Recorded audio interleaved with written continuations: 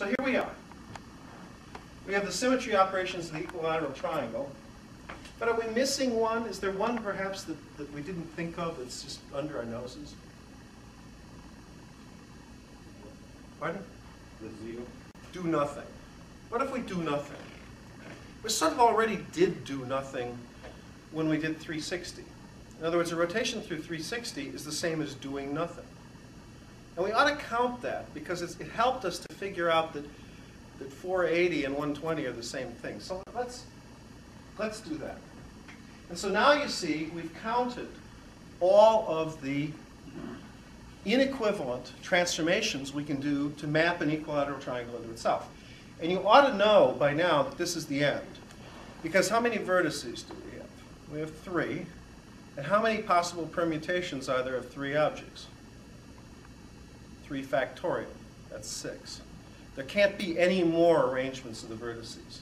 So the number of symmetry operations equals the number of permutations. It can't exceed that. How many symmetry operations will there be for a square? 24. No. 4 factorial is 24, but the number of symmetry operations is actually fewer. Can I borrow a piece of paper? See, I told you the equilateral triangle was the simplest case. And it's simple in the sense that the number of symmetry operations equals the number of permutations. Now I make a square, and I'll label A, B, C, D. And now I can rotate through 90 degrees and end up with D, A, B, C. That's a symmetry operation of the square.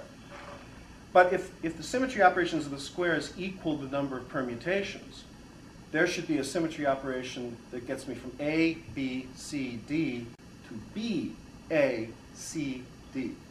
It would interchange the upper 2 vertices, but not the lower 2. And to do that, I got to do this, which is not a symmetry operation.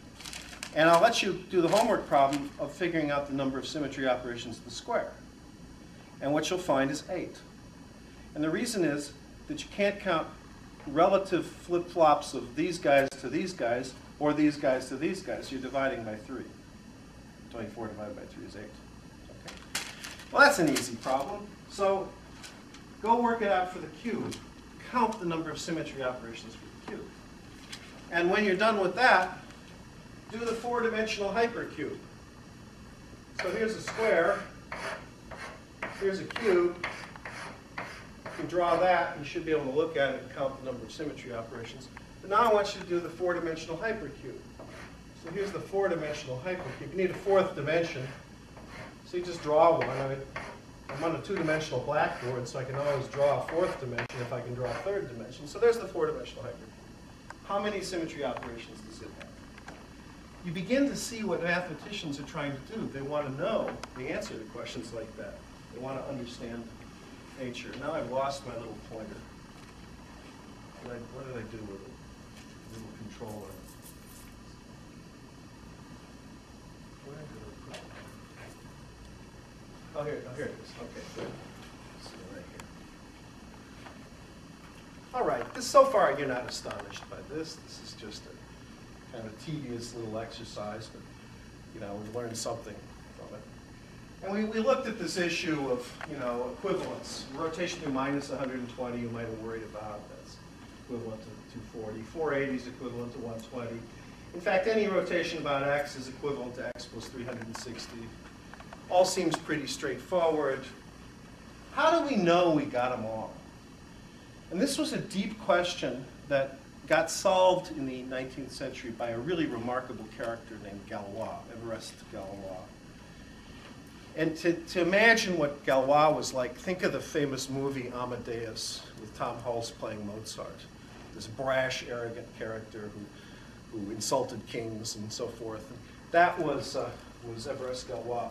But Évariste Galois was 100 times worse than Mozart. And in fact got himself in serious trouble with the French crown in around 1816 or so. And he ended up, the apocryphal story is that the authorities in France wanted to get rid of him. So they arranged a situation in which he had a romantic entanglement with a woman who was married. She happened to be married to the best marksman in France. The marksman found out about this, was deeply offended, and challenged Galois to a duel. And Galois really had no choice. And the night before, he stayed up. Rather than practicing shooting a gun, he wrote down all of his ideas on symmetry. And he arrived the next morning in the field of honor and was taken out immediately by one shot. Actually, it was a horrible death. It took a few days. People have argued that story I just told is a little romantic and really probably not the case. And it's probably more sordid and ugly than what I told you. But this guy was a genius, and he answered the question, how do you know you have them all, by inventing an entirely new branch of mathematics. And what he considered was combining operations. Very simple idea. What if I've done a rotation through 240, and I don't hit the reset button, keep the triangle where it is, and now I do a reflection about axis 1. What do I get? So we do our ABC rotation through 240. A goes all the way over to here, so forth. Now remember where axis 1 was. It cuts through B at this point. So now I do a reflection about 1. B stays put, but C and A are interchanged. So ABC ends up as BAC after doing a rotation through 240, followed by a reflection about 1, without hitting the reset button. And if we went to our table, and we look it up, we'll see that for a reflection about axis 2, we'll get BAC. And that's what we got. We got BAC. Therefore, we've solved the equation. Rotation through 240 times reflection about 1 gives me a reflection about 2. So now it's not hard for the simple equilateral triangle to work out the multiplication table. So here it is. It's like one of those highway mileage maps. But there's a really big difference between this and a highway mileage map.